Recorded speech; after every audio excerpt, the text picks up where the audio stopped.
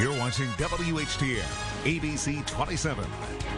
Now, live from the station working for you, this is ABC27 News Daybreak. It is 5:30 on February 20th, 2009, and we have a weather guy somewhere. Yeah, where'd he go? Where'd he go? Think. He appears. Hi, Anthony's asleep at the switch. Anthony, you're out. Let's get somebody else in here. Probably because I don't jump on the set until about 5 seconds before actually. Probably true. Anthony was rearranging the furniture. I don't know what he's doing. He's like, beating out the curtains. Anthony's a good boy. We're just spring cleaning. Yeah. Must be working on it at home. Bringing it here. Do the weather. All right. Anthony wants you to do the weather, please. Okay. Hey, whatever Anthony says. We've got lower 20s air temperatures. We go to the next column, winds. We've got anywhere from right now 13 in Carlisle to 12 in Lebanon, and the wind chill single digits. So we've got 5, but it feels like 5 to 3 degrees this morning. So fairly chilly outside. Bundle up. We've got lower 20s to about 32 this afternoon. The wind stays with us for today. All right, thanks, Fank. We begin with the economy. New jobless claims are as high as they've been since the 1980s. And the brutality continues on Wall Street, where the Dow fell yesterday to its lowest level in more than 6 years. Viviana Hurtado has the latest from Washington. All eyes are sure to be on Wall Street this morning to see how much the markets recover after dropping to the lowest point since the economic crisis began. It appears that Wall Street doesn't like the Obama administration's plans to fix the economy. Investors are not convinced that these programs are going to work, that they're going to be enough. In the meantime, the news of the economy has been very bad, and they just don't see the light at the end of the tunnel. Last week, the bank rescue plan, up to $1 trillion for the nation's banks. This Tuesday, President Obama signed his $787 billion stimulus, and Wednesday he unveiled a $75 billion mortgage rescue plan. And it's what the future holds that has investors extra jittery, particularly the coming government audit of banks' balance sheets. They're going to go in there and do a kind of Claude Rains in Casablanca. I'm shocked to discover that these banks are in so much trouble financially. But the markets also anticipate better times. Stock prices tend to bottom out about 5 months ahead of the end of the recession. They also tend to bottom out around 8 months ahead of the peak in unemployment. Exactly when this recession ends is still anyone's guess. President Obama focuses on Main Street today, meeting with at least 85 mayors to discuss putting the stimulus to work. Viviana Hurtado, ABC News, Washington. It's 5:33. President Obama will meet with dozens of mayors from across the country this morning, including one from the mid-state. New York Mayor John Brenner is one of 85 mayors who will be in Washington. The president will talk with them about the stimulus bill and what it means for their cities. Well, police have 2 suspects in custody this morning in connection with the Coatesville arsons. Last night, police arrested 20-year-old Mark Gilliam of Westchester. He's facing a federal charge for the attempted arson of a restaurant in nearby Thorndale. Police also arrested 19-year-old Roger Barlow of Downington. He's accused of setting 9 fires in Coatesville. Since the beginning of the year, there have been 23 arsons there. Investigators say the case is not closed, but people in the community should feel safer. This is a blessing.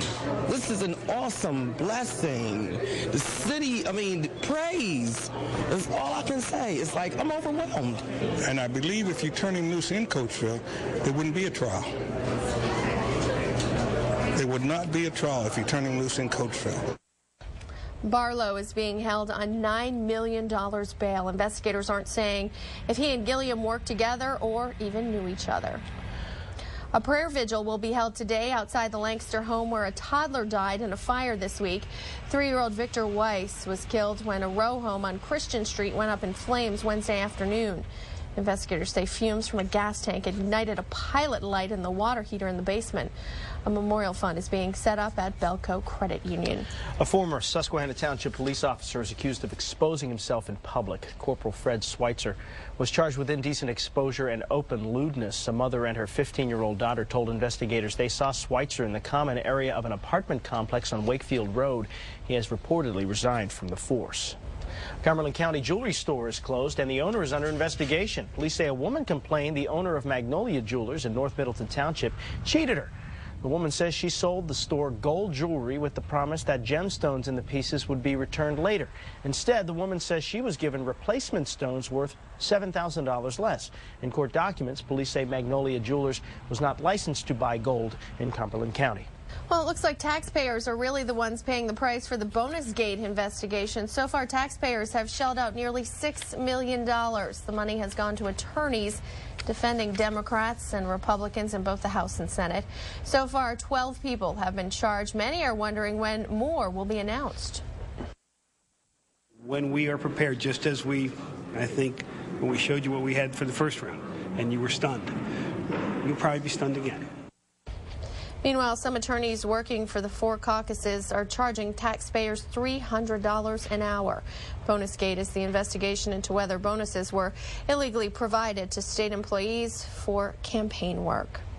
Well, this morning, California's lengthy budget battle is finally over. That begins our look at stories making national headlines. After 106 days of partisan bickering, lawmakers finally ironed out a deal last night.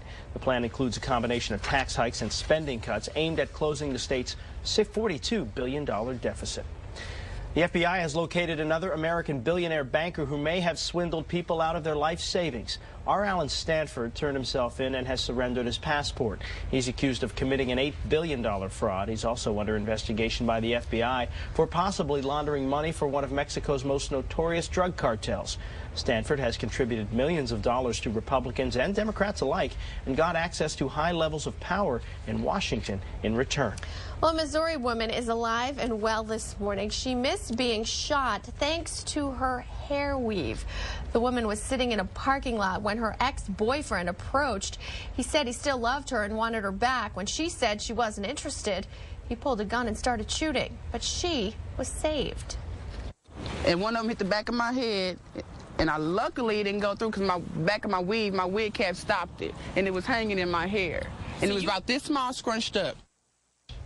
Police say if it wasn't for the weave, the bullet would have entered her skull. She probably would be dead.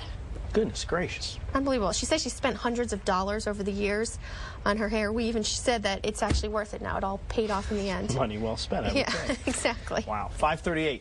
Coming up next on Daybreak, lots of people having money problems, especially college students. But one mid-state community is easing the burden. We'll tell you how.